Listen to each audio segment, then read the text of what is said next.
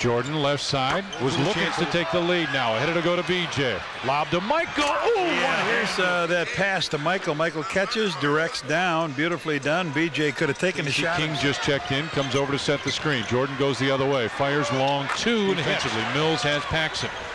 Jordan just inside the three-point stripe. Bulls with a chance to go into double figures here. Inside King, back baseline, Michael, right baseline. Michael wanted to take the shot, wasn't open. Robertson stripped away by Jordan. Fourth in the state, played for him at Zion, and misses El McKinney. Gives it to Stacey King, back to Michael. Over Terry Mills. Take the slack up, and then he got the three. Michael starts to make the move on the baseline, lost it. Stacey rebound. Jordan reached in, tried to take it away, and did. Tries to take it length to the floor. He's got a foot race. Rodman's really coming hard. Yeah. Hard. Okay, watch this now. Let's take a look at a couple angles here.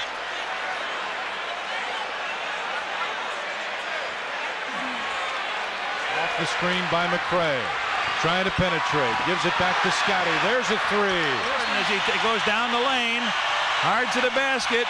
Up he goes. Down he goes. A shot from the side by Michael.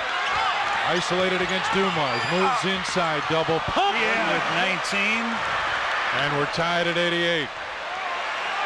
Drives on the baseline, shot clock at 6, at 5. Scotty steps up, Michael from 18. Pops out, fakes the three, takes it.